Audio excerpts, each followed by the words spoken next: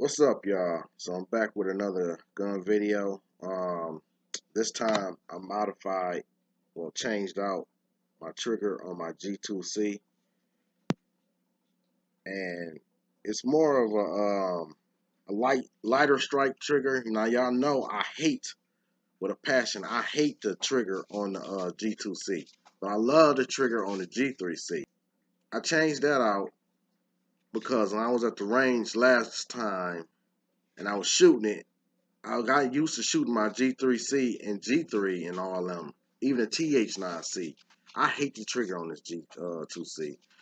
So I got this one off Amazon. This was about $40. I'll post a link somewhere of where, I don't know. It'll be somewhere around here. But anyway, it is clear. Nothing in there.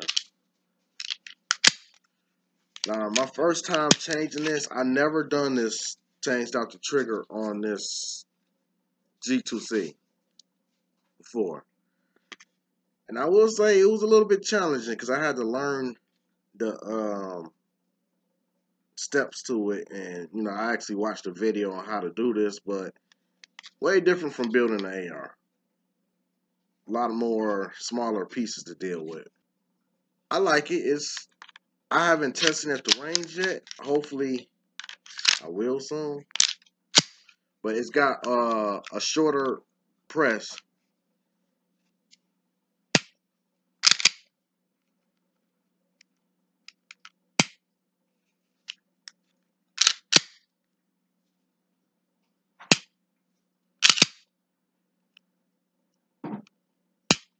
And it curves out a little bit more.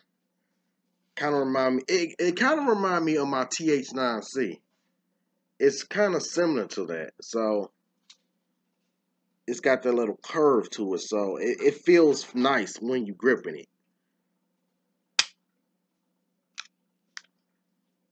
You already know the other sights and stuff I put on. So this is pretty much my carry gun. Now, I still have my G3C. I just love the sights on this better. So I might start carrying my G3C once I change out the sights to these. I don't know about that glow in the dark sight. What's the use if you can't illuminate it, you know? But here, this is perfect. So this is my carry one. Feels good. Just make sure you got all the punches when you're changing and everything, and it's good to go.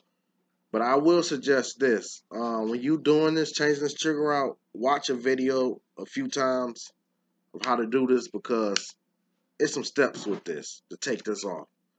Now, because of me doing it, taking it apart 2 times, because I messed up something, putting it back together, and forgot to put one little spring in there, and I had a problem with it. But other than that, I like it. Hopefully, I will be doing a video soon at the range of showing y'all how it looks.